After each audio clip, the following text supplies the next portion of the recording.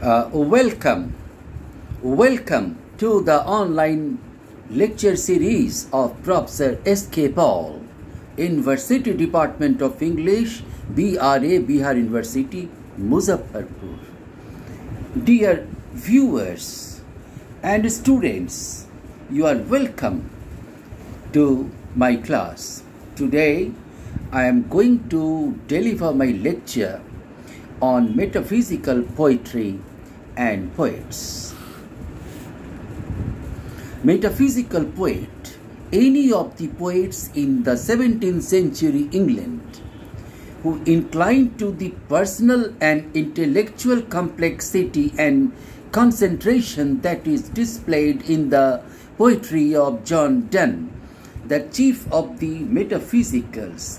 Others include Henry Vaughan, Andrew Marvell, John Cleveland, and Abraham Cowley, as well as, to a lesser extent, George Herbert and Richard Crashaw. Their work is a blend of emotion and intellectual ingenuity, characterized by conceit or wit, that is, by the sometimes a violent yoking together of apparently unconnected ideas and things, so that the reader is startled out of his complacency and forced to think through the argument of the poem.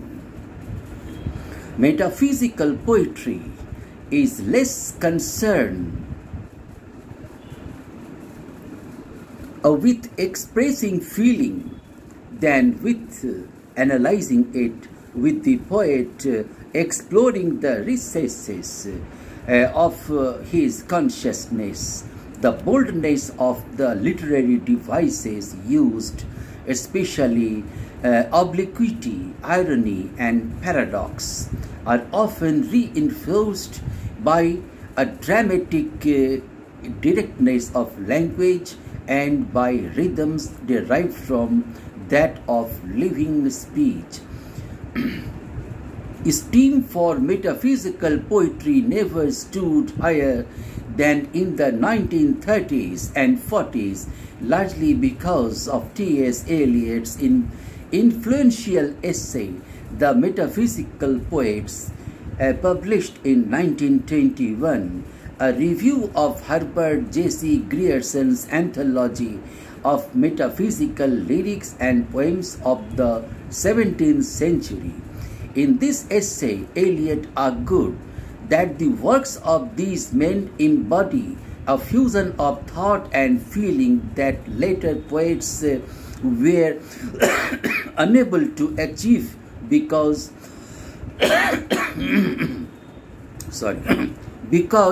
of a dissociation of sensibility, which resulted in works that were either intellectual or emotional, but not both at once.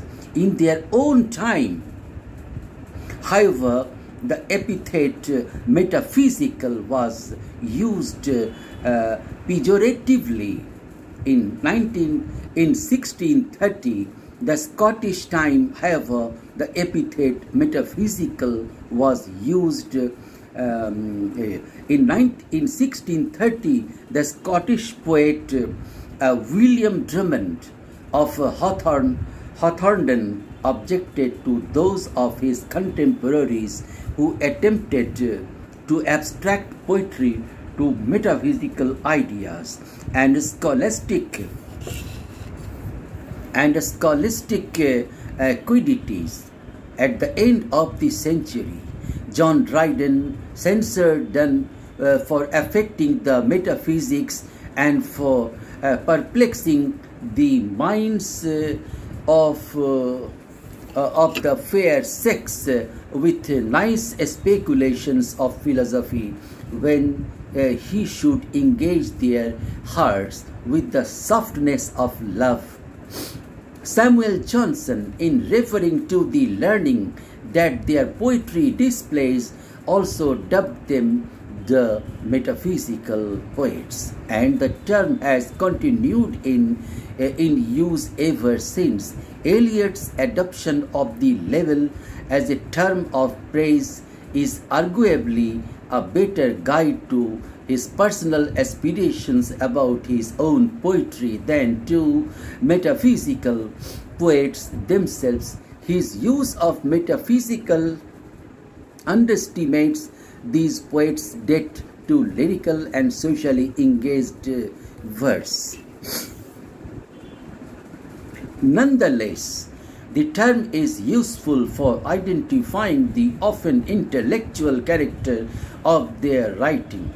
The term metaphysical poets was coined by the critic Samuel Johnson to describe a loose group of 17th century English poets whose work was characterized by the inventive use of conceits and by a greater emphasis on the spoken rather than lyrical quality of their verse. These poets were not formally affiliated and few were highly regarded until 20th century. Attention established their importance. Given the lack of coherence as a movement and the diversity of style among poets, it has been suggested that calling them Baroque poets after their era might be more useful once the metaphysical style was established.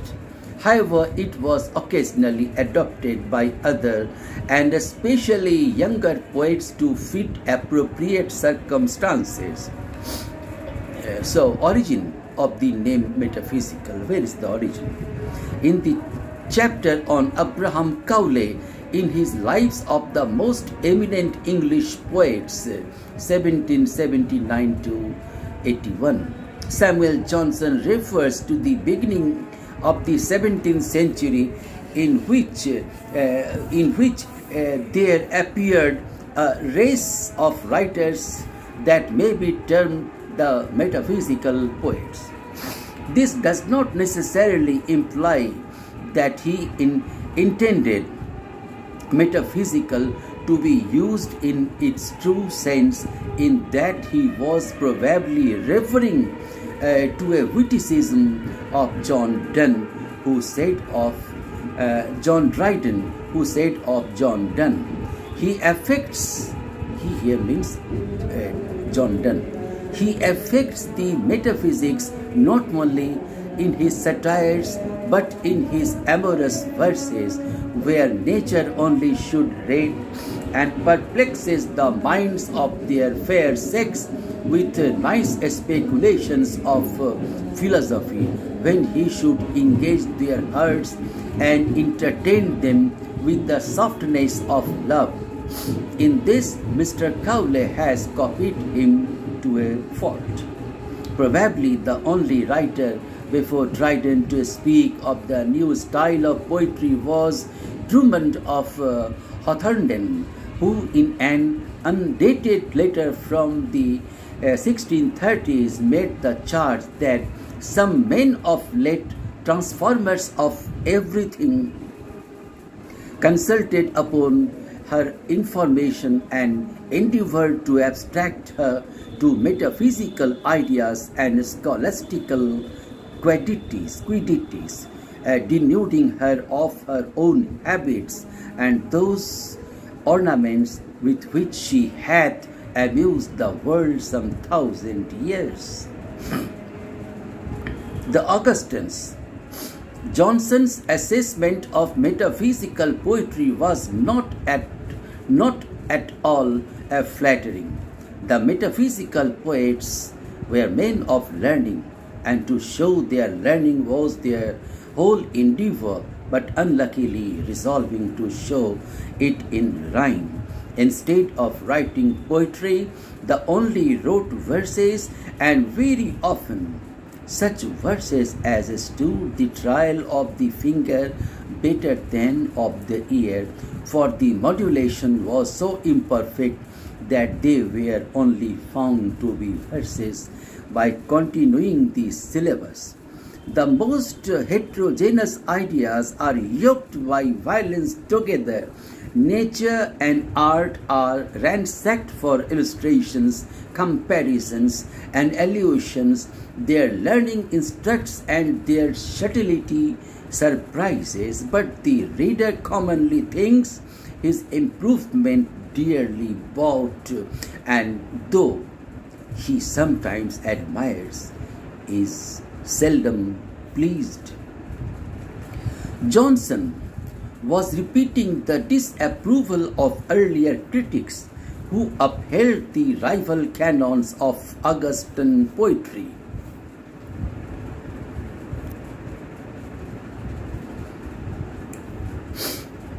For though Johnson may have given the metaphysical school the name by which it is now known, he was far from being the first to condemn 17th century poetic usage of conceit and wordplay.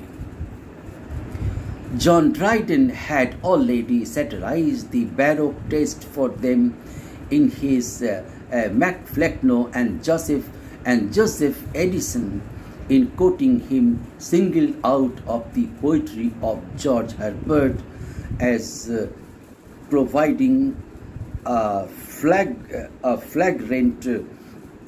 example, 20th century recognition of metaphysical poets.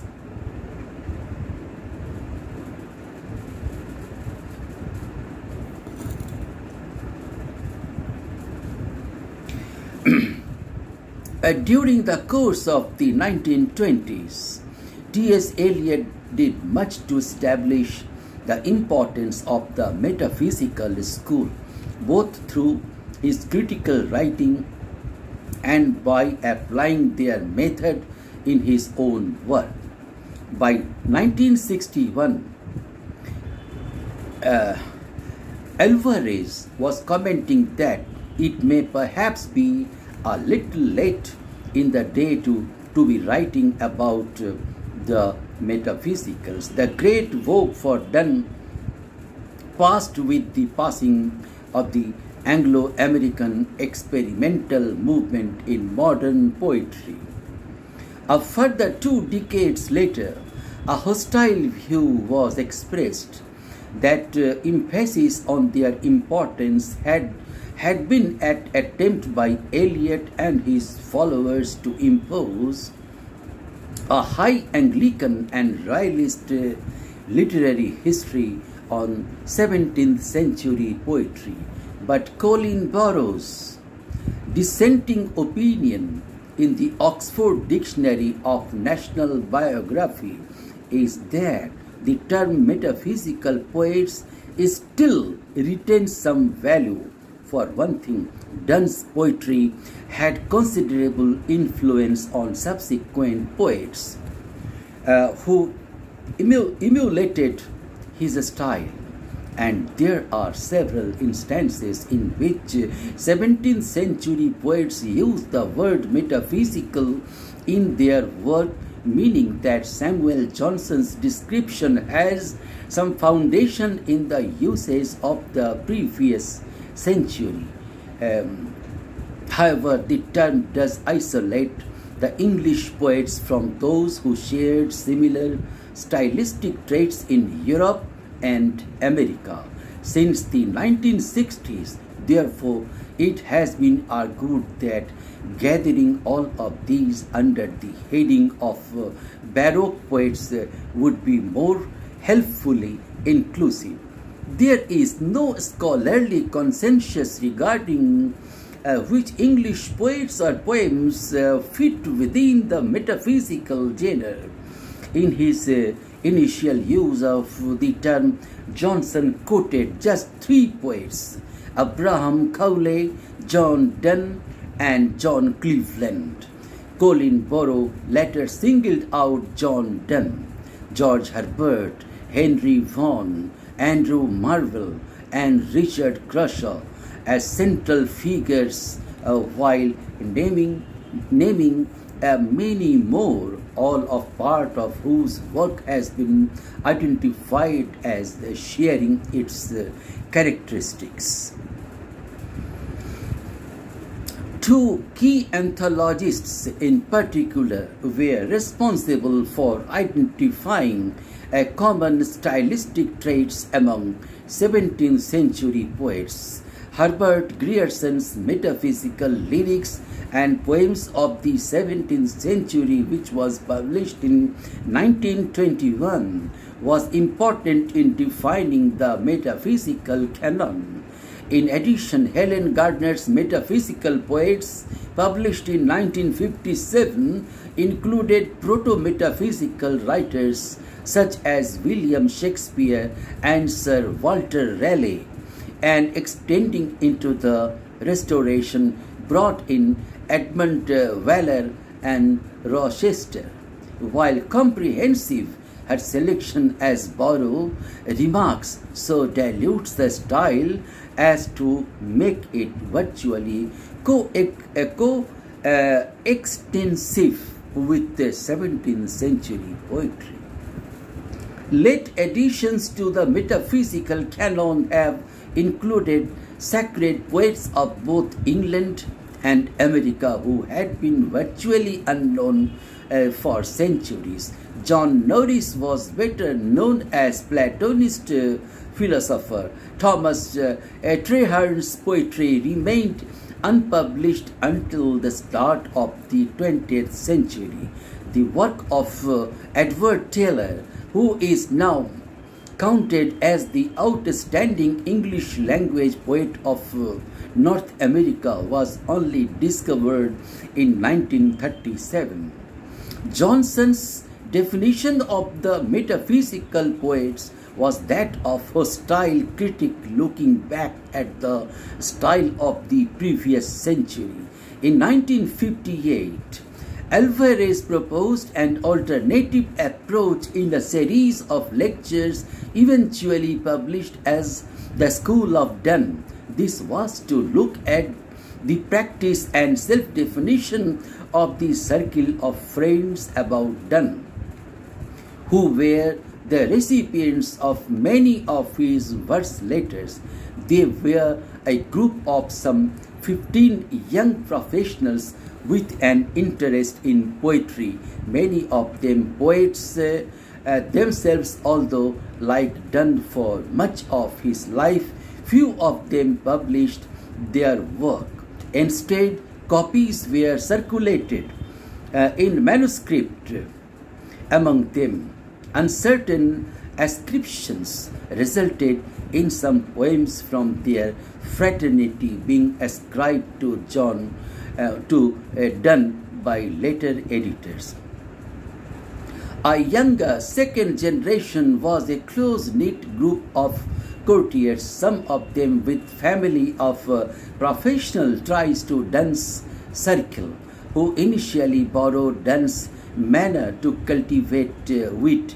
Among them were Lord Herbert of Cherbury and his brother George, whose mother Magdalene was another recipient of verse letters by Donne.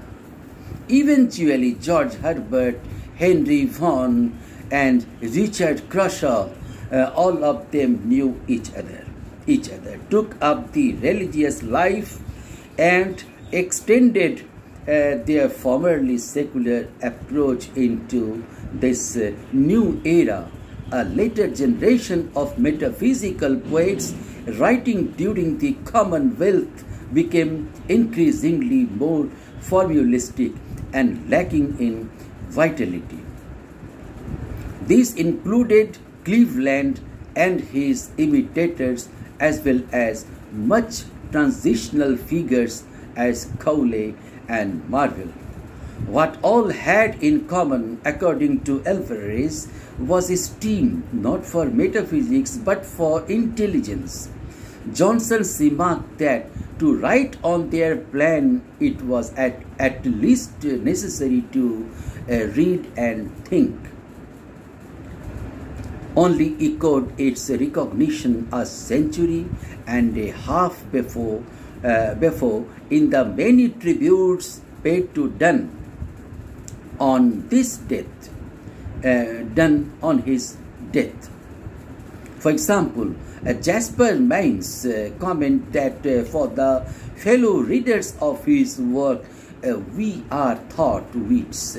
We are thought wits when it is understood. Coupled with it went a vigorous sense of the speaking voice. It begins with the rough versification of the satires written by Donne and others in his circle, such as Everard Gilpin and John Rowe. Later it modulates into the thoughtful religious poems of the next generation with their exclamatory or conversational openings and their sense of the mind playing over the subject and examining it from all sides. Helen Gardner too had noted the dramatic quality of this poetry as a personal address of argument and persuasion, whether talking to a physical lover, to God, to Christ's mother Mary, or to a congregation of believers. Elegists. A different approach to defining the community of readers is to survey who speaks of whom and in what manner in their poetry. On the death of Donne, it is natural that his friend Edward Herbert should write him an elegy full of high-flown and exaggerated metaphysical logic. In a similar way, Abraham Cowley marks the deaths of Crashaw and of another member of Donne's literary circle, Henry Walton. Here, however, though Cowley acknowledges Crashaw briefly as a writer, poet, and saint, his governing focus is on how Crashaw's goodness transcended in his change of religion. The elegy is as much an exercise in a special application of logic as was Edward Herbert's on Donne.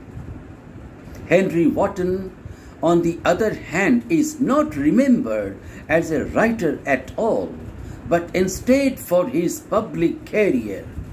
The conjunction of his learning and role as ambassador becomes the extended metaphor on which the poem's tributes turns.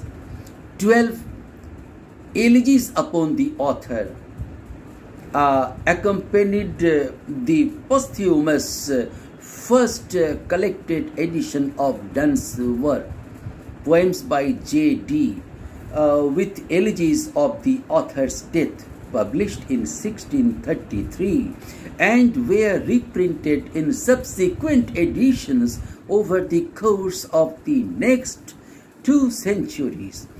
Though the poems were often cast in a suitably metaphysical style, half were written by fellow clergymen, a few of whom are remembered for their poetry. Among those who were Henry King and Jasper Main, who was soon to quit authorship for clerical orders. Bishop Richard Corbett's poetry writing was also nearly over by now, and he contributed only a humorous squib. Other churchmen included Henry Valentin, Edward Hyde, and Richard Busby. 2 poets, Lucius Carey, 2nd Viscount Falkland, and Thomas Carew, who were joined in the 1635 edition by Sidney Godolphin, and links with the heterodox Great Two Circle.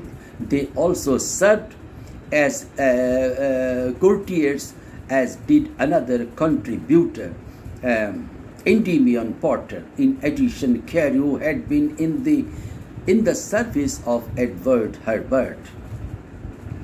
Isaac Walton's link with Dunn's circle was more tangential. He had friends with the Great Two Circle, but at the time of his elegy was working as a researcher for Henry Wotton, who intended writing a life of the poet. This project Walton inherited after his death, publishing it under his own name in 1640. It was followed by a life of Wotton himself that prefaced the collection of Wotton's works in 1651. A life of George Herbert followed them in 1670. The links between Dunn's elegists were thus of a different order from those between Dunn and his circle of friends, often no more than professional acquaintanceship. And once the poetic style had been launched, often no more than professional acquaintanceship, and once the poetic style had been launched, its tone and approach remained available as a model for later writers who might not necessarily commit themselves wholly to it. What are the characteristics of modern metaphysical poetry? Grierson attempted to characterize the main traits of metaphysical poetry in the introduction to his anthology. For him, it begins with a break with the formerly artificial style of their antecedents to one free from poetic diction or conventions. Johnson acknowledged as much in pointing out that their style was not to be achieved by descriptions copied from descriptions, by imitations borrowed from imitations, by traditional imagery and hereditary smiles. There is European Baroque influences, including use of conceits on metaphysical poetry. Another characteristic singled out by Grierson is the Baroque European dimension of the poetry. Its fantastic conceits and hyperboles, which was the fashion throughout Europe. Again, Johnson had been partly before him, describing the style as borrowed from Marino and his followers. It was from the use of conceits particularly that the writing of these European counterparts was known. Conceptismo in Italian, conceptismo in Spanish. In fact, Croshaw had made several translations from Marino. Grierson noted in addition that the slightly older poet Robert Southwell, also, who is included in Gardner's anthology as a precursor, had learned from the antithetical, conceited style of Italian poetry and knew Spanish as well. The European dimension of the Catholic poets Croshaw and Southwell has been commented on by others. In the opinion of one critic of the 1960s, defining the extent of Baroque style in 17th century English poetry may even be said to have taken the place of the earlier discussion of the metaphysical.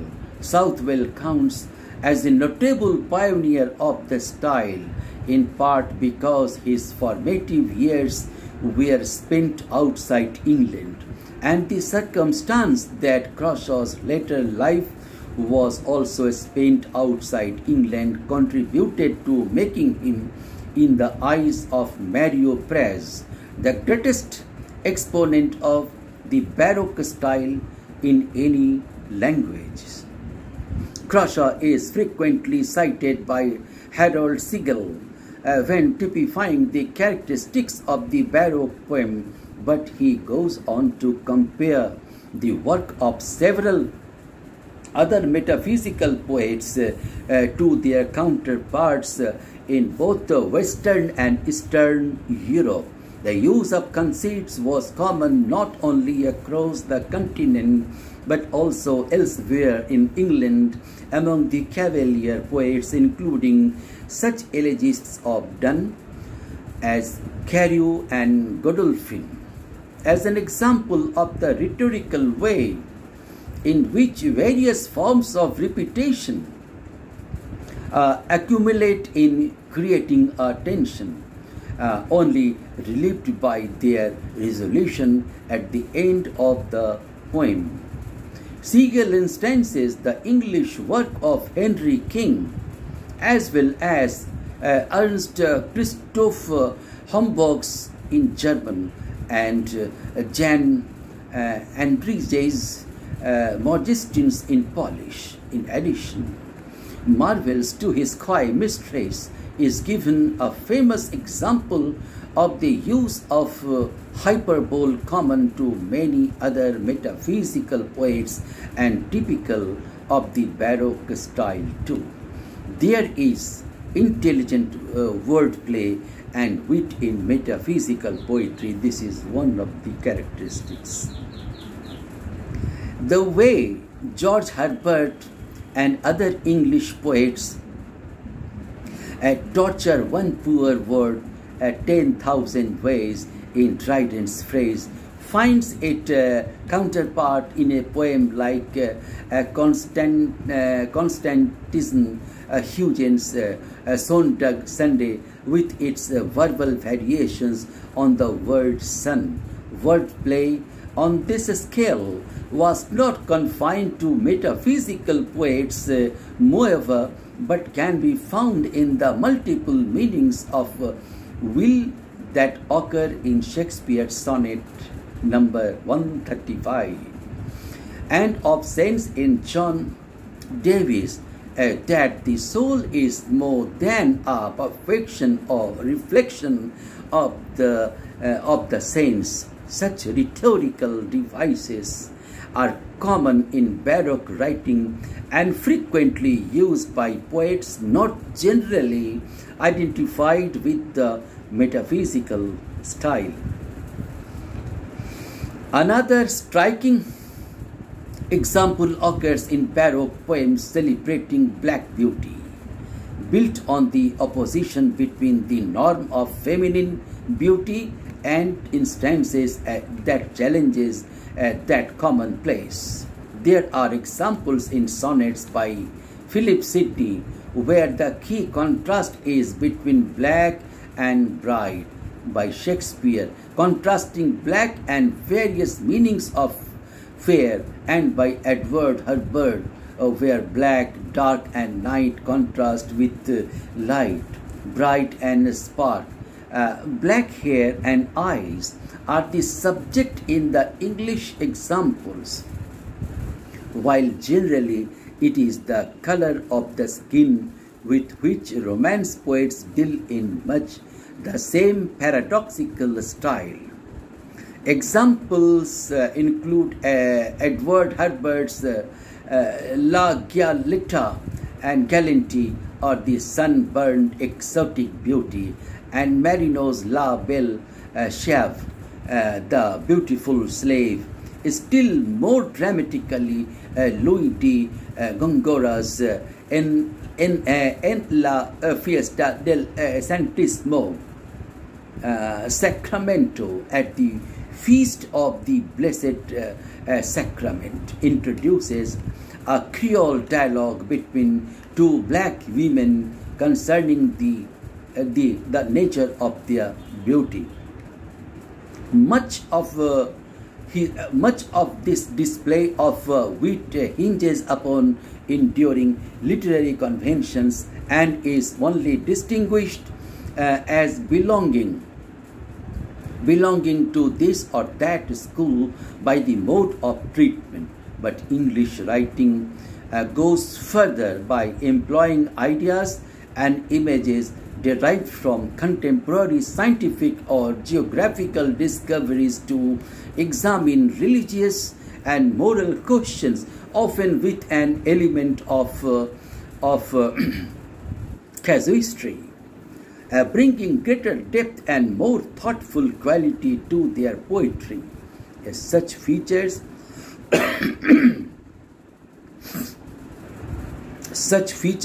distinguish the work of the metaphysical poets from the more playful and decorative use of the Baroque style among their contemporaries. Platonic influence on metaphysical poetry. Ideas of Platonic love had earlier played their part in the love poetry of others, often to be ridiculed there, although Edward Herbert and Abraham Cowley took the theme of Platonic love more seriously in their poems with that title.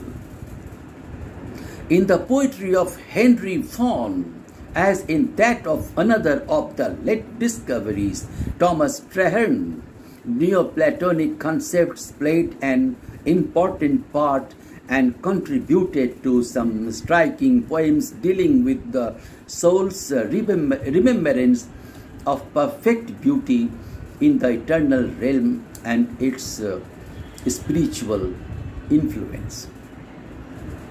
Stylistic echoes in metaphysical poetry.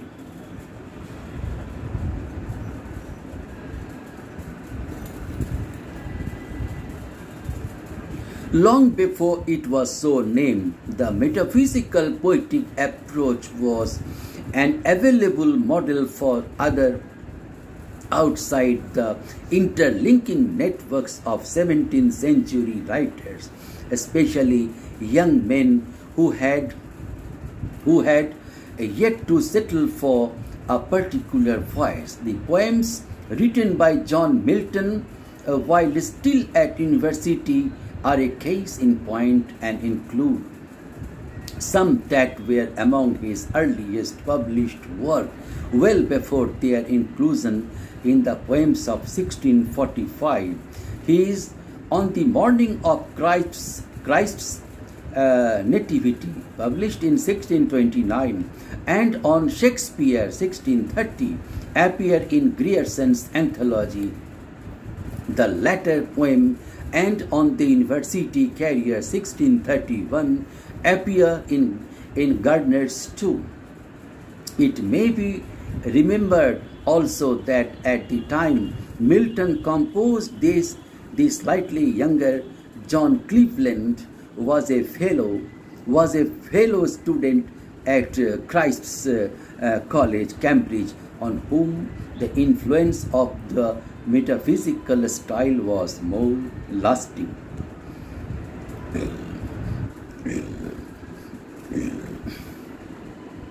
In Milton's case, there is an understandable difference in the way he matched his style to his subjects. For the Nativity Ode and commendatory poem on Shakespeare, he deployed Baroque conceits, while his two poems on the Career, Thomas Hobson, were a succession of high-spirited paradoxes, what was then titled An Epitaph on Admirable Dramatic Poet William Shakespeare, was included anonymously among the poems prefacing the second folio publication of Shakespeare's plays in 1632. The poems on Thomas Hobson were anthologized in collections titled A Banquet of Jests, 1640, and Wit Restored, 1685, bracketing both the 1645 and 1673 poetry collections published during Milton's lifetime. The start of John Dryden's writing career coincided with the period when Cleveland Cleveland, Cowley, and Marvell were first breaking into publication. He had yet to enter university when he contributed a poem on the death of Henry Lord Hastings to the many other tributes published in Lacrimae Museum, 1649. It is typified by astronomical imagery, paradox, baroque hyperbole, play with learned vocabulary, and universal metapsychosis, and irregular versification which includes a frequent enjambment.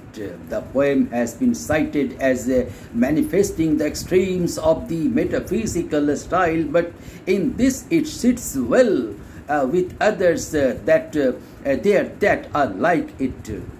John Denham's elegy on the death of Henry Lord Hastings, for example, or Marvell's rather smooth upon the death of the Lord Hastings.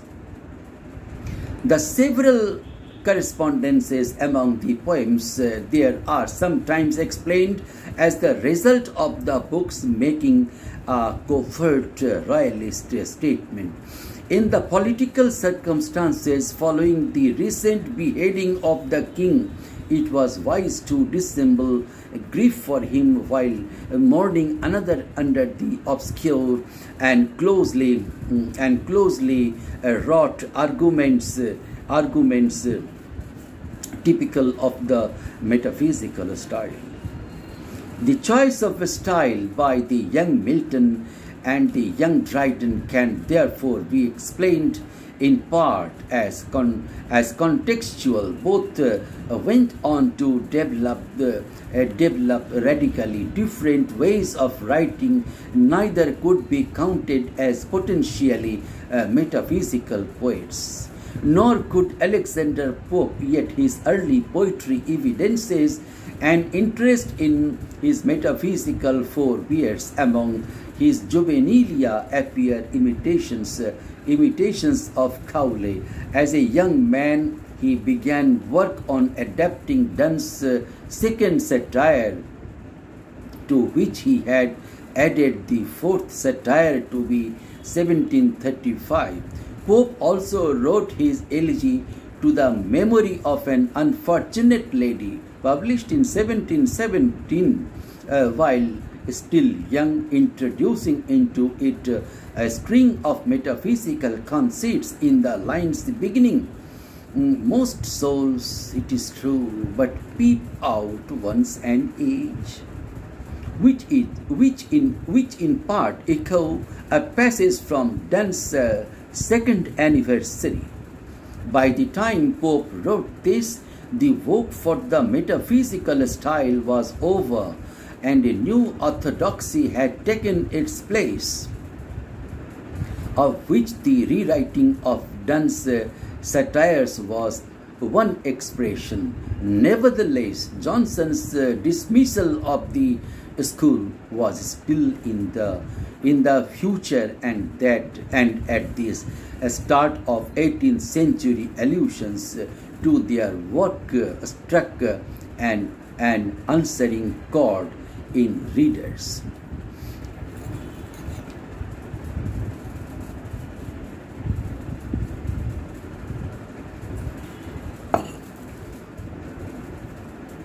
The best examples of metaphysical poetry in English literature. I am going to give you some of the best, most illustrative examples of metaphysical poetry from its golden age. Poems which highlight the conceits, extended metaphors, wordplay, and paradoxes which many poets associated with the level metaphysical embraced and utilized in their work. The first quote is of John Donne from his poem The Flea. The text of the poem: "Mark but this flea, and mark in this, how little that which thou deniest me is. It sucked me first, and now sucks thee, and in this flea our two bloods mingled be. Thou knowest that this cannot be said, a sin, nor shame, nor loss of a maidenhead. Yet this enjoys before it woo, and pampered swells with one blood made of two. And this, alas, is more than we would do. Like many of the best metaphysical poems, the flea uses an interesting and unusual conceit to make an argument, in this case about the nature of physical love. Like Andrew marvels to his coy mistress, the flea is essentially a seduction lyric, since this flea has sucked blood from both me and you.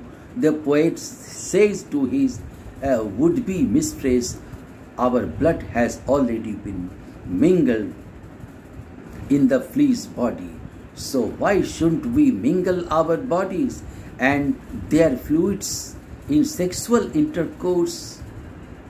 Of course, this rather crude paraphrase is a world away from the elegance and metaphorical originality of Donne's poem with its extended metaphor.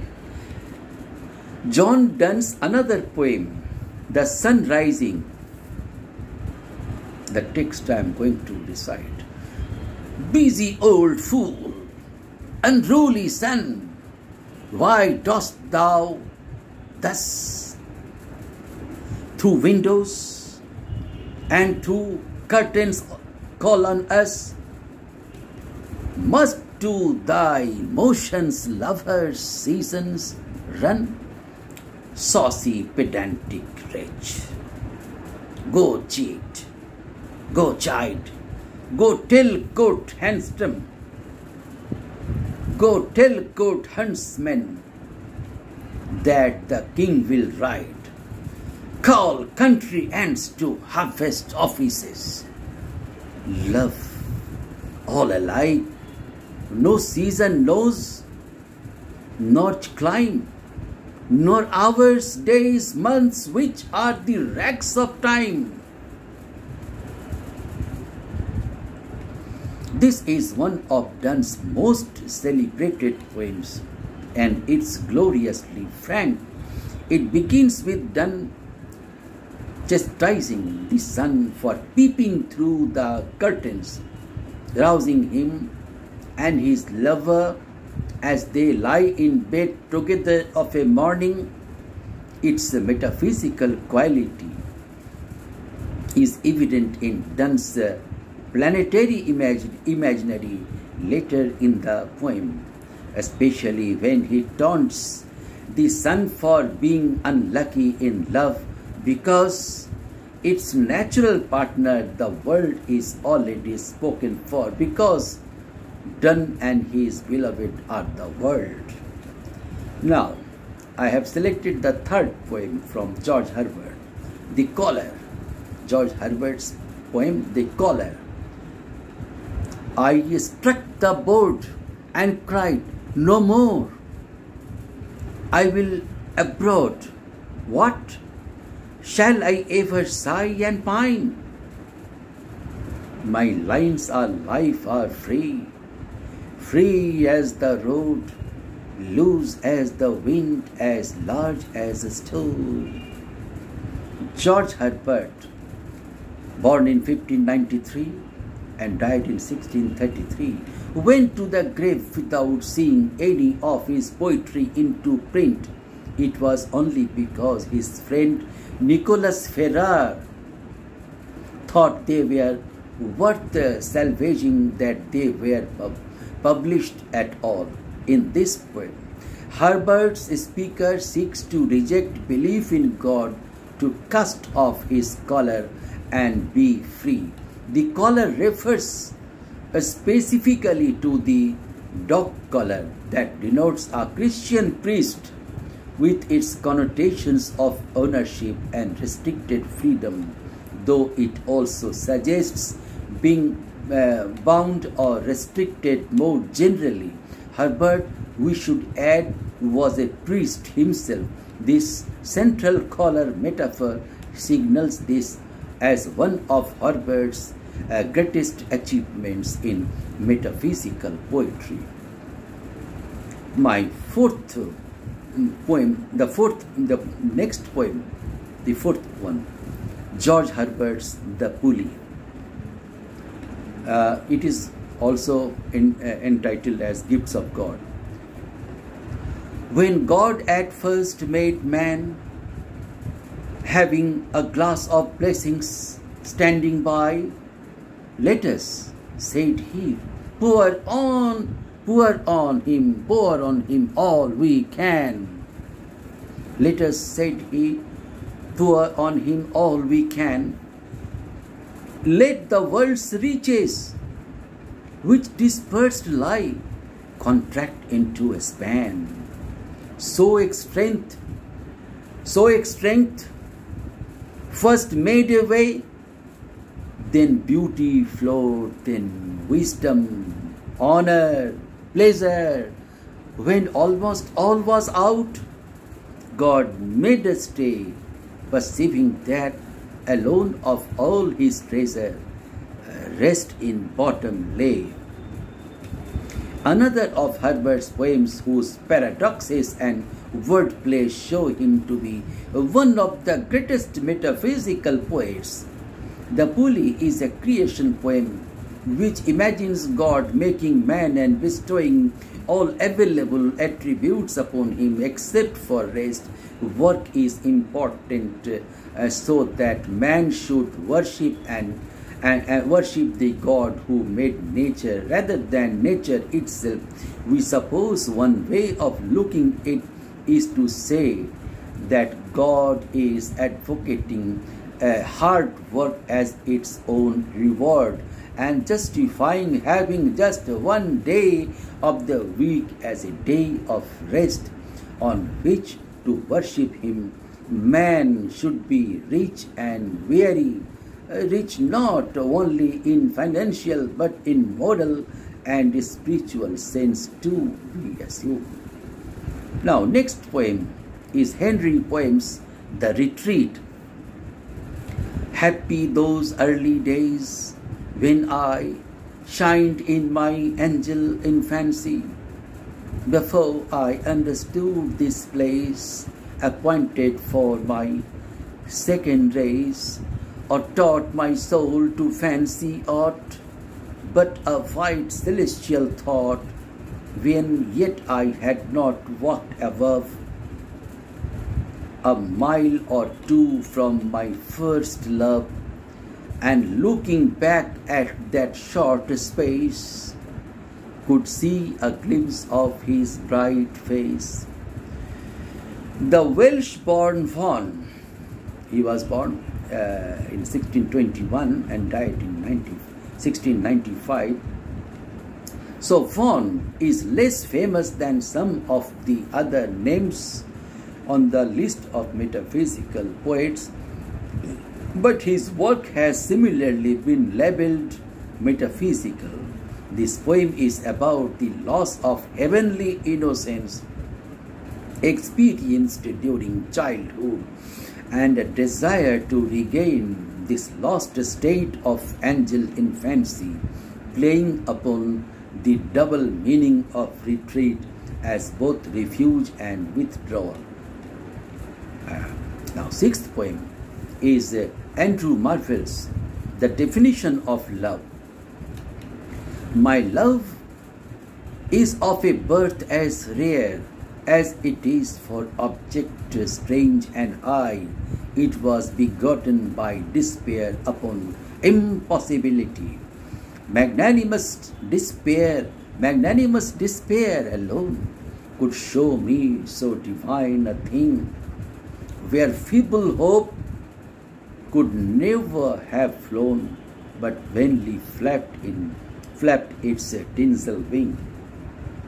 If we were going to try to pin down the term metaphysical poetry to a clear example, we could do worse than this poem from Andrew Marvell, who was born in 1621 and died in 1678. In the definition of love, Marvell announces that his love was born of despair of knowing that the one he loved would never be his, because he and his beloved run on parallel lines, which means they can never intersect and come together.